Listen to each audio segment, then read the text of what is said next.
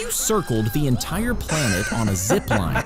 Alright, this structure would require continuous structural integrity through variable gravity gradients, atmosphere, and orbital velocity changes. Kind of like the space elevator concept, which actually has similar material feasibility challenges that are discussed when designing tethers for theoretical nuclear-powered orbital launch systems. How long would it take you to zip all the way around? Well, at 40 miles an hour, you would be riding for 623 hours. That checks out. Big problem is fighting air drag. Not catastrophic, but far beyond human endurance. That's about 26 straight days of hanging in a harness. Yeah, even if this was a person with unlimited endurance, the harness straps would experience constant load cycling and fatigue. Not good.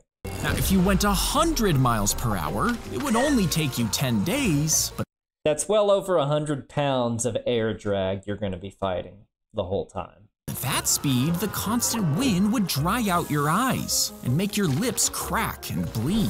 Airflow is punishing. Since the sun would be shining on your face for 10 days, your skin would soon blister and You'd still have day-night cycles. peel off. That wouldn't happen, though if this were an orbital zip line, solar radiation, including UV and ionizing, would be severe, and you're going to want spacecraft-grade radiation shielding.